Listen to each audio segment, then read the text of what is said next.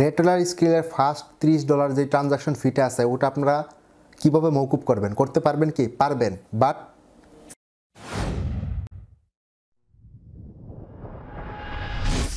আসসালামু আলাইকুম বন্ধুরা, আশা করি সবাই ভালো আছেন।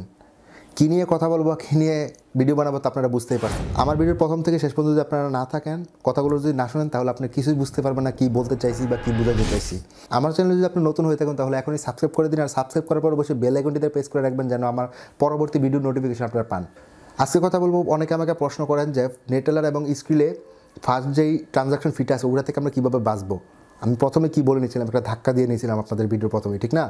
তো এটার জন্য কীভাবে বাঁচবেন, এটা একটা ওয়ে আছে। ওয়ে আছে বলতে ওয়ে আছে, বাট প্যারাও আছে। কীভাবে প্যারা আছে আমি আপনাকে বলি।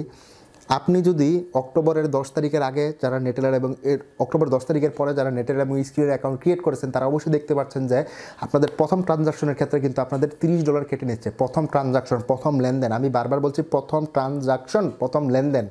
আমি কোনো মার্চেন্ট সাইডে ডিপোজিটের কথা বলছি না। এটা $30 কেটে নেবে। কেন কেটে নেবে আর বাঁচবেন কীভাবে?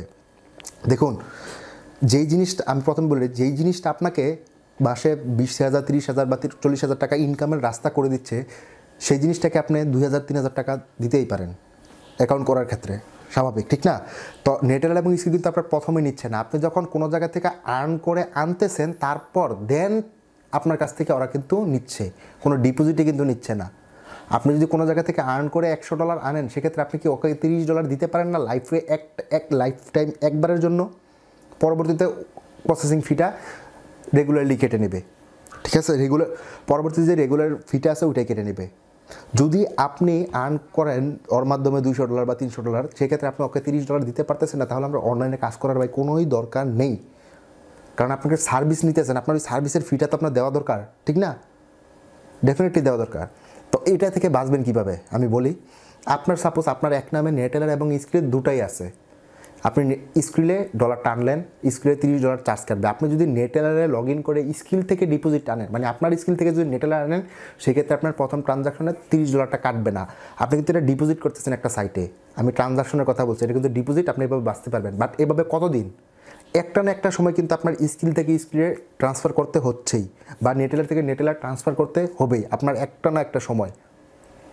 অনুরূপভাবে আপনি আপনার স্ক্রিলে যখন লগ ইন করে নেটেলার থেকে আনবেন, তখন কিন্তু আপনার ওই $30 কাটবে না। ভালোভাবে একটু বোঝার চেষ্টা করুন, ভিডিও কথাগুলো ভালোভাবে বোঝার চেষ্টা করুন। আপনি যখন স্ক্রিলে লগ ইন করে নেটেলার থেকে ডিপোজিট দিবেন নতুন একটা নেটেলার অ্যাকাউন্ট থেকে, তখন কিন্তু আপনার ফার্স্ট ট্রানজাকশন $30 কাটছে না। কারণ ওটা ট্রানজাকশন লেনদেন হচ্ছে ঠিকই, বাট ওটা কিন্তু একটা ডিপোজিট হচ্ছে। আপনি কিন্তু নেটেলার টু নেটেলার করতেছেন না, আপনি স্কিল টু স্কিল করতেছেন। এত সহজভাবে বলার পরে যদি আপনারা না বুঝেন, তাহলে আমাকে চাইনিজ ল্যাঙ্গুয়েজ ইউজ করতে হবে আপনাকে বোঝানোর জন্য, ঠিক আছে? তো আপনি যখন স্কিল টু স্কিল সিন করতে যাবেন তখন আপনার $30 কাটবে, মাস্ট কাটবে। এবং নেটেলার টু নেটেলার করতে যাবেন তখন আপনার মাস্ট $30 কাটবে। বাট এটাও কাটবে না কীভাবে? যদি আপনি অ্যাকাউন্ট করার প্রথমে, অ্যাকাউন্ট যখন আপনি ফার্স্ট করছেন, অ্যাকাউন্টে ফার্স্ট ডিপোজিটটা আপনি কোনো স্কিল থেকে না নেন বা নেটেলার থেকে না আনে, যদি আপনি আপনার লোকাল ব্যাংক থেকে আনেন, সেক্ষেত্রে আপনার ওই $30 কাটবে না। এখন আপনি লোকাল ব্যাংক থেকে ট্রান্সফার করার জন্য কি আপনি ওটাকে আপনার এতটুকু প্রসেসিংয়ের ভিতরে যাবেন কি না, এটা আপনার একান্ত ব্যক্তিগত ব্যাপার। প্রথমে যদি আপনারা একটা জিনিস কি আপনারা চাচ্ছেন উইদাউট ডিপোজিট ভেরিফাই করতে, আবার চাচ্ছেন কোনো ফিও যাতে না কাটুক। এত সহজ কি হয় বলেন? এত সহজ কি হয়? এত সহজ হয় না।